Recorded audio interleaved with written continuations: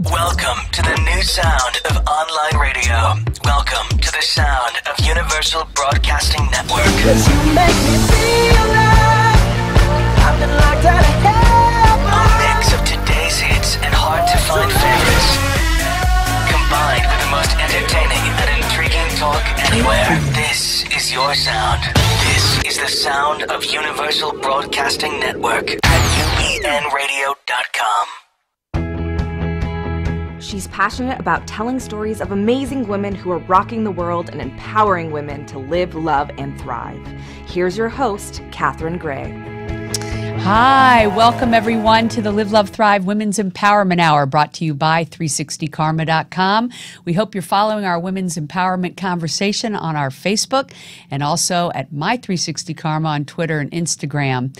Today, I have on an amazing lady. Her name is Alyce LaViolette, and she was an expert witness on the Jodi Arias case. So we're going to be talking about the Me Too movement and domestic violence, which she is an expert at, and a very important topic. I'm looking forward to speaking with her. Please give a warm welcome to Alyce. Hi, Thanks. Alyce. How are you? Oh, thanks, Catherine. It's so strange, right? We just realized, I said my mother's name is Alyce, and I said, but she went by her middle name, Louise, and you said, that's my middle name, and we have this whole thing already, this connection. So, hi, Alyce Louise. Well, hi, Catherine Louise. Yeah, right? Yeah. So, you know, you've done such important and controversial work, I'm going to say, because the Jodi Arias trial was very controversial in the stance that you took on it.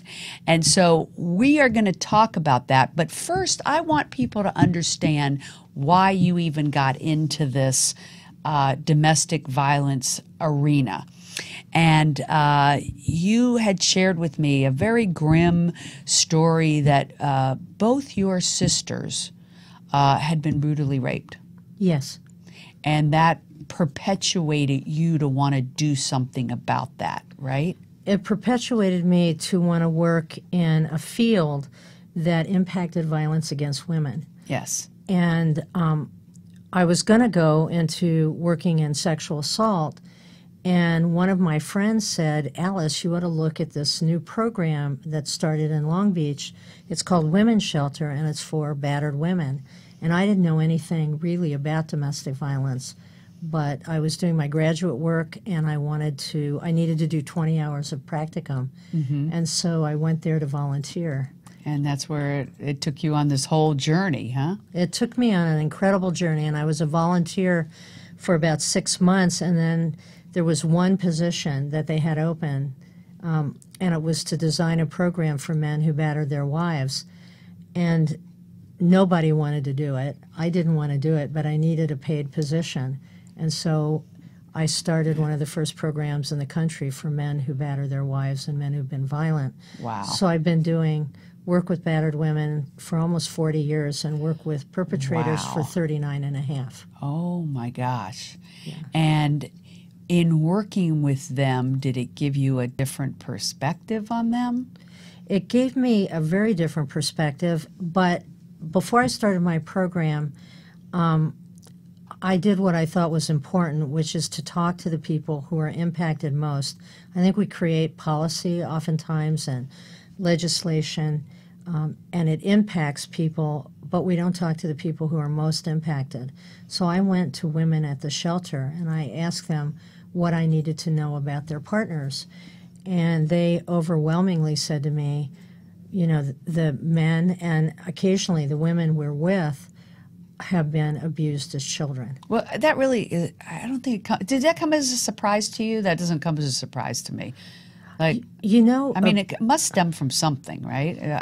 And they do say it passes through generations. It's trying to stop it in any given generation so that it doesn't perpetuate to future generations, right? Yeah. That's why the work that you're doing is very important.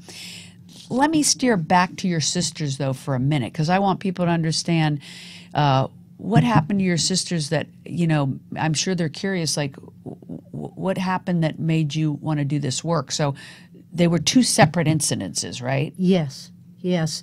One of my sisters was house sitting for me in Belmont Shore in Long Beach, California. Mm-hmm. And so this was later in life? Well, you were born in Jersey, right? I was born in Jersey. Jersey girl. Yeah, Jersey girl. And you made your way out here to California to finish school. Yeah. And so both your sisters followed you here? No, my whole family moved when I was 10 to Arizona first for my one sister had asthma and moved for her health. And then I came out here. My other sister, who... So you have two sisters. I have two sisters and a brother. Okay. And one of my sisters went to Fuller Seminary out here, so she came out here to finish school. My other sister stayed in Arizona.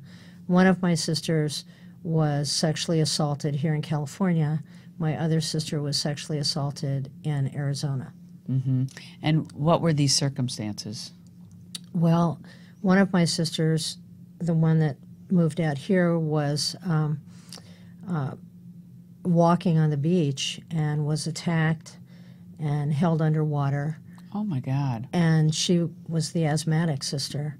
And I guess he thought she was dead and he left her. Oh, my God. My other sister, and they never caught him. My other sister was in her home, and someone broke into her home at night. This is in Arizona? In Arizona. And this is later in life? Or as a child? Or No, both of these were young women. My one sister was in her 20s. My other sister was in her 30s. And she was attacked and beaten up. And was it someone she knew? No. No. She worked in a small town, and he was caught, and she went through the whole trial. She worked she worked in a child crisis agency and was well known in the community for her work.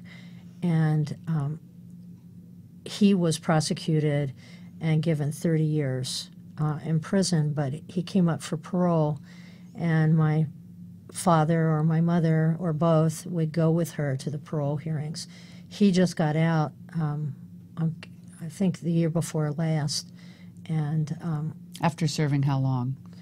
He served pretty close to 30 years. Wow. Yeah, I do have a friend that this happened to. She put her stepfather behind bars, and he's still there, and every now and then the parole would come up, and the parole hearings are extremely painful. And, you know, I don't know how we could perfect this system, but I say, it's so important for women to prosecute their perpetrator if they can. Right. But it is, the system is not great as far as, you know, putting them through this grief again and again with these parole hearings. I don't know what the solution is, but would you agree? I mean, I think every time they come up for parole, they're terrified. Well, the parole hearings are terrible, but the trials are usually terrible too. Yes. Oh, horrible. So horrible having to face that. Not only facing it, having to somehow justify that you couldn't have prevented it, or that you were, you know, they're how they put the onus on the woman. It's always unbelievable. Right. Unbelievable. It is. And, you know, I think there's a lot of listeners out there that probably have had something like this happen, and that they haven't been able to, they don't know who it is, they don't know how to catch them, they don't know how to put the perp away.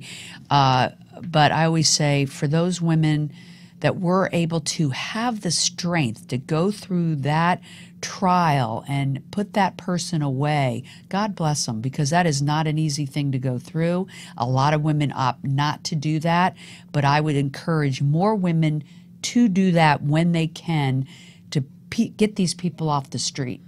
Well, and you know, a lot of the courts have victim advocates through the district attorney's office. My sister got a ton of support. She got support from the district attorney. She got support from that staff. She got community support.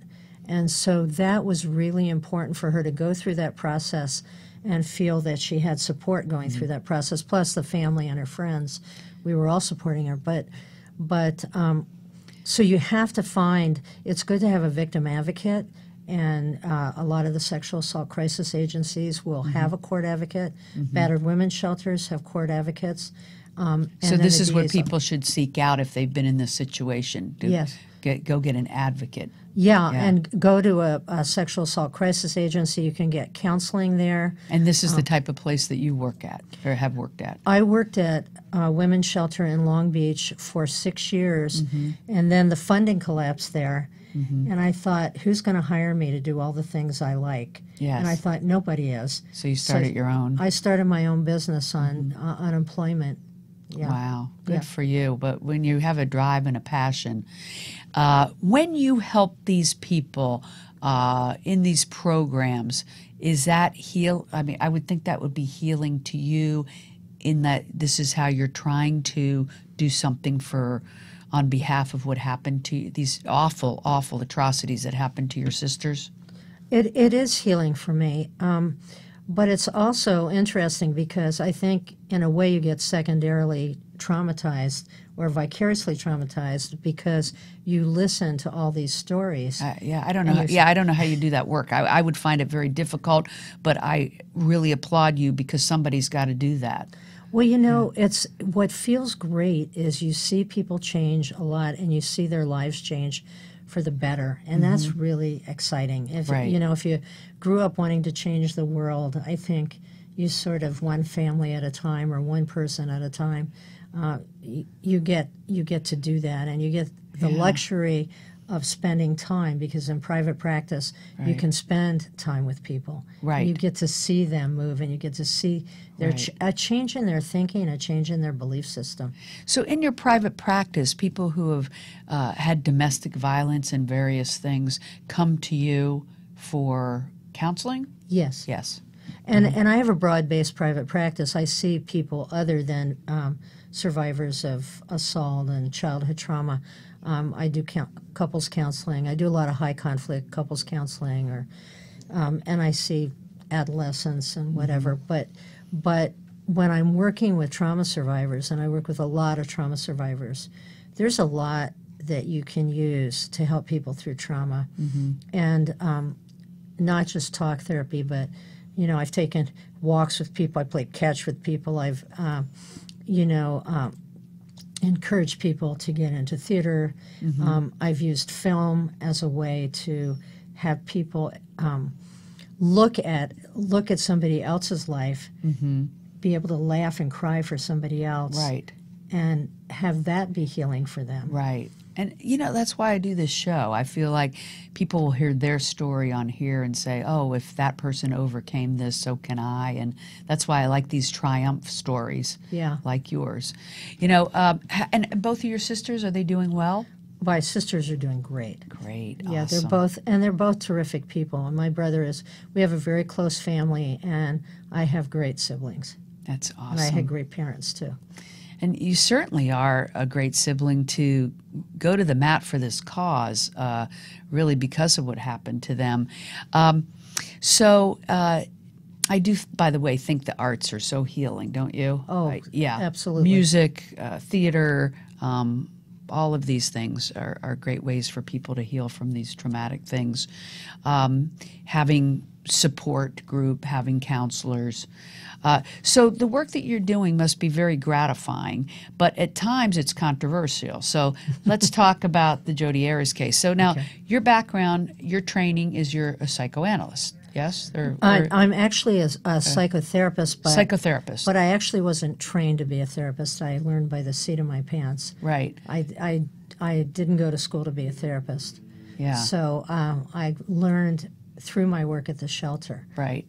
And like many jobs, you know, hands-on is the best way to learn. Yes. But I know, you know, if people were to Google you, they'd find out that it's very controversial, that you were an expert witness on Jodi Arias' case. And certainly for those that don't know the Jodi Arias case, she had killed her boyfriend. Right. And obviously him and his family and his friends think that she was a monster. You think it was domestic violence taking place there. physically and mentally. And you kind of have an inside scoop on it that other people don't, that you've shared with me. And I do want to share with the listeners.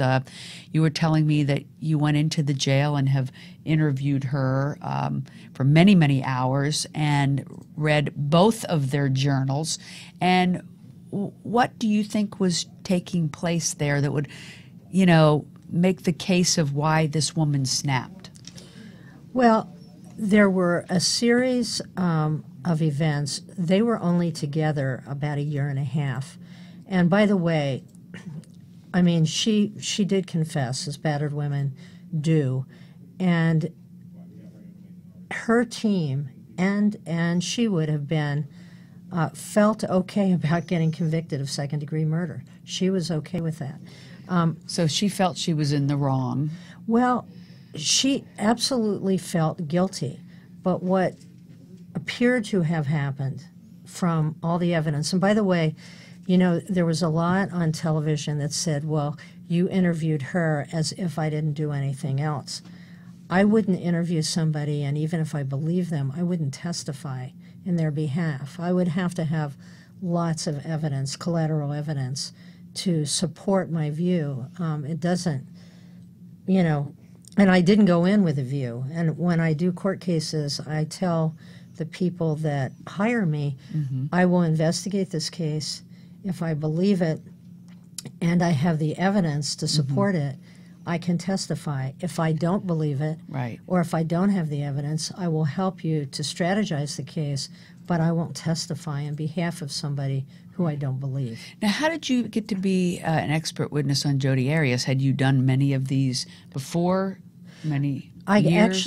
Actually, since 1984, I've done expert witness. And remind me, Jodi Arias was in what year? 2000. Well, it started at the very end of 2012, and it went through about the middle of 2013. So you'd been doing many of these cases. This is something you've been doing for years. Yes. Yes.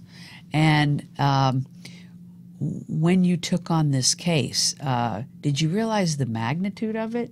No.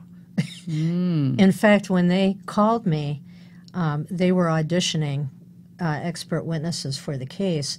And Did you even know what case it was for? No. Oh. And not only that, when they told me, that they said, no doubt you've heard about this case. I had never heard about it. Wow. Because I don't watch court TV. I certainly don't watch headline news. Yeah. And there was a day and a time that it was on 24/7 on these networks. Yeah. Yeah.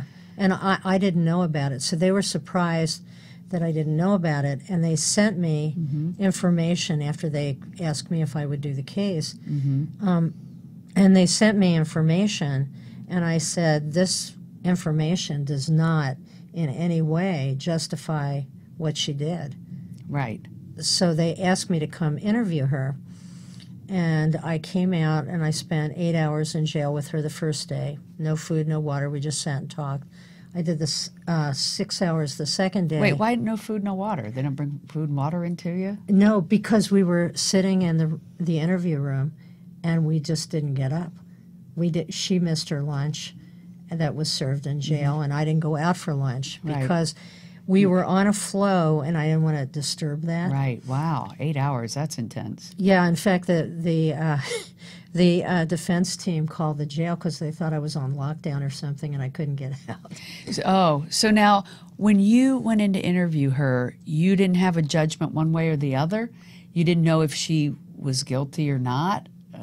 I knew she was guilty. Okay. Because she had confessed. Right, but you didn't know if she was pushed to the brink of doing this, according to your idea of someone that's domestically abused. Right, Yeah. I didn't know that. And my interview with her was informal. In fact, she said, I never wanted to be one of those women, a battered woman. She never pushed that. She was guilty. She felt guilty. She took ownership. Yeah, she loved him. She respected him. There was a power imbalance from the very beginning of their relationship. But she was, she talked about 4 incidents over the course of time, and they were only in the same state less than a year. But there were 4 incidences which sort of escalated over time. And the last incident she described, and by the way, she did not come up with these incidents right away. I would talk to her about things. I would talk to her about fear. Was she ever afraid? And she'd say no, she wasn't afraid. And then she described an incident where he kicked her, and she put her hand up to protect herself, and her finger was broken. You could tell her finger was broken. And she said it kicked her hand and broke her finger. And she said he went downstairs, and I didn't know if he was going to get a weapon or something. And I said, is that fear? Because she didn't describe it as fear. And for a lot of abused women, they're not in touch with that. Or they're not afraid all the time. You know, when somebody's being nice and there's nothing to, you know, trigger it, they're not afraid. Right. But when that person sounds a certain way or does certain things, certain behaviors will trigger that fear. So, so the bottom line is his family thought and his friends thought he was a terrific guy and that she's a monster. But in reality, you read her journals and read his journals. His blog. His blog.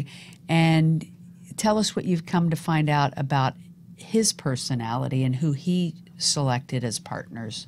Well, I read way more than that. One of the things that I did and where we got a lot of information were from his emails and his text messages to many other women. He was a Mormon lay bishop, and he passed himself off as a 30-year-old virgin. He was not that. From the blogs, not from his blog. His blog, what I got from his blog was just horrific childhood that he had. Very horrific childhood and his siblings, where they were abused, that their mother and their father were drug addicts. There was a lot of violence between the parents, and there was a lot of neglect with the kids. So I got from his blog, plus him telling me that he was the only, or saying in his blog that he was the only sibling who hadn't been in jail. So they all, there was one sibling who was a probation officer. I know there were at least a couple siblings who did some time. You had said to me that his family and friends all thought he was this, 30-year-old virgin, but he indeed had been with many women, and that he selected women who were vulnerable. From his texts and his emails, what you would see is that he would sort of feel these women out. There would be young women, there would be Mormon women who took a vow of chastity and then didn't want to come forward because they had violated that vow. There were women who had been recently divorced, women who were battered. In fact, up until my last day of testimony, we were still finding more evidence. And so what you'd find is that he would push on these women, and if they would go further with him, he would go further with them. And so there was online or phone sex happening. There were women he met in person. It was always a power play. He was looking for vulnerable, weak women, basically. And with Jody, he was in a group called Prepaid Legal. And he was one of their motivational speakers. He had one of his best friends was the leader of the local group. And so at the big conference, that's where Jody met him, he came up and introduced himself. Yeah. Lifetime did a film that was aired during this trial when her case is an active case that said based on a true story. And I can tell you that it was false from the beginning. And one of the only things that was true was that she did murder him. Yeah. But so much of what Lifetime portrayed, they portrayed her as insane and her coming on to him. And that didn't happen. Her friends were with her. He came on to her. He gave her a Book of Mormon later on. He pushed for sex right away. She had come out of a 4-year relationship where her former partner testified on her behalf. In fact, one of the things I look at is what is somebody like before the index. It's called the index incident. What is somebody before the incident, and then after? And prior to the incident, she had a 4-year relationship with a good guy, and he wishes they had gotten married, but he had been recently divorced. Prior to that, she had a 2-year relationship. And she's still in jail today? She's in jail for life. For life. Her case is on active appeal right now. Right, okay. It's just interesting work that you're doing, and interesting perspective that I wanted to share with people today, because I do think she was portrayed as this awful, awful animal person. And, it is interesting to hear the other side and think, you may have something here. I know it's controversial. I certainly don't know which side is the truth, but I do know in the case that I just shared with you of my friend who put her stepfather away, that was in the Mormon culture as well, where everyone in the church thought he was just the greatest thing and did not believe her. And often there are cases where people just cannot believe, family and friends cannot believe the monster that lives behind that persona of these various religious figures or just people at large. And so with this Me Too movement, I hope people are starting to, A, believe women more, and B, really delve a little deeper into the perpetrator and make sure that there's a fair trial in situations like this. I mean, she definitely did kill him. She definitely should be serving time for that. But, was she pushed to that point? And I think that's something that, I'm so glad that you're bringing to light and talking about at this time when this is the conversation we're having around the world, right? Well, and it's interesting because, and I'm happy you're doing this show, because at the time when Jodi Arias was on trial, the media chose to focus on Casey Anthony, Amanda Knox, and Jodi Arias. 3 attractive young women who were all labeled in the same, and portrayed in the same kind of way, when there were lots of men doing horrific things. And even interesting when you think of the Aurora, Colorado killer, you think of the Boston Marathon, premeditated murders, and there weren't lynch mobs around the courtroom. In fact, people who were related to people who were injured said, we don't want them to get the death penalty. I think the media has responsibility in stirring up people to the point. Yes. And I think that's part of, when you look at justice and you want people to have justice, the media has a role to play. And if you just watch headline news in particular, but the networks didn't cover much other than here's this awful woman. And like what you're saying, many, many more men kill people than women. So when there's a few handful of women that have been pushed to that brink for whatever reason, justly or unjustly, you're right, it does get a lot more media attention. And the media does have to make sure that they're giving these people a fair trial and a fair viewpoint. And we don't know that happened in this case, but we do know it's certainly a horrific ending. It's certainly a sad story. And I just want to circle back to, I appreciate the work that you're doing, because as someone who's helping people with domestic abuse, you're at least making a difference in the world to help eradicate this and help stop these generations from continuing down that path. And so thank you for the work that you're doing. Oh, you're very welcome. Yeah. We are so happy that Alyce was on with us today. You can reach her if you need to at her website, which is AlyceLaViolette.com. Okay. And also you can look for her book, It Could Happen to Anyone. Yes, Why Battered Women Stay. Why Battered Women Stay. So look for her book. Is it on Amazon? It is on Amazon. Okay. So be sure to check that out. Thank you again, Alyce, for all the wonderful work that you're doing. And hope the ladies listening that you're getting off the sidelines and doing something amazing in the world. I always believe that we all create our fate. So join us at 360 Karma if you'd like to be part of our women's empowerment community. Make it a great week. Hugs and happiness.